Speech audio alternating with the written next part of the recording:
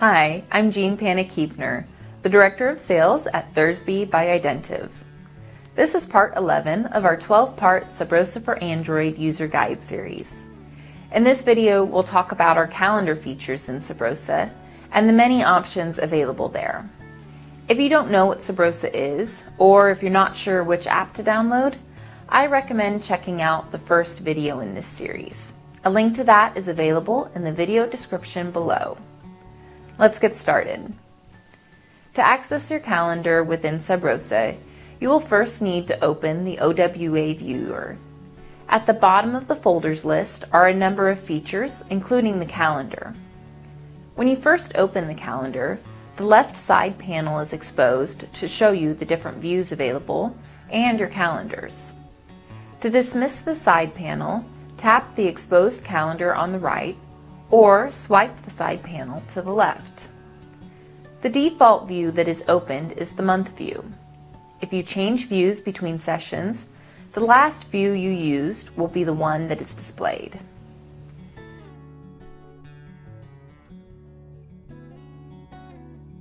To create an event, tap the gold plus in the lower right corner of the app window, or double tap the day you wish to add an event. The Add Calendar Event window has the same fields you would find in most calendar apps. When you're adding an attendee, Sub Rosa will query the GAL for the user's email address and display it for you to select. Once you have finished creating the event, tap Save.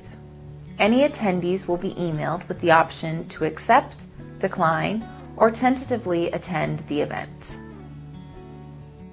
You can edit any calendar items you are the creator of by going to the day of the event, tapping on the event you wish to modify, then tap the edit icon in the upper left corner.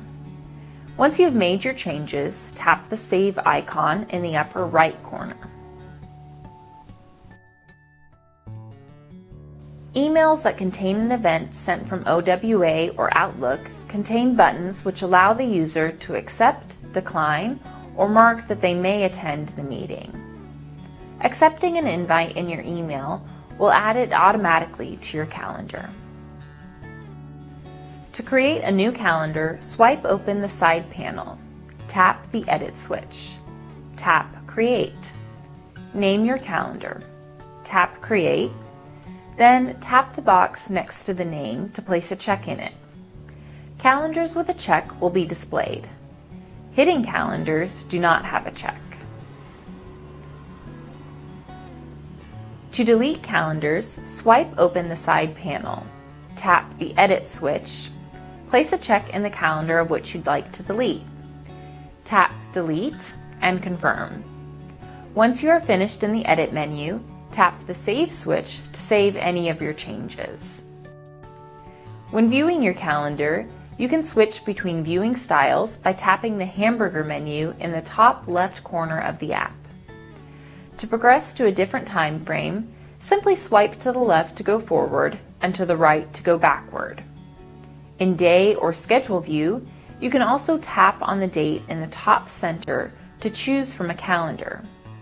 In each calendar view, you can quickly return to the current date at any time by tapping on the calendar icon in the top right corner. To leave your calendar, tap the three-dot menu in the upper right corner and choose to return to the browser or your email.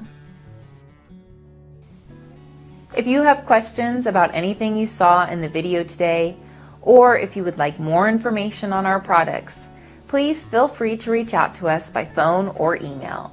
We'd be happy to answer your questions. The next video will be the final video in our series. In that video, we will review troubleshooting tips and discuss ways of getting further support. Thank you for your time today. I hope you found this video helpful.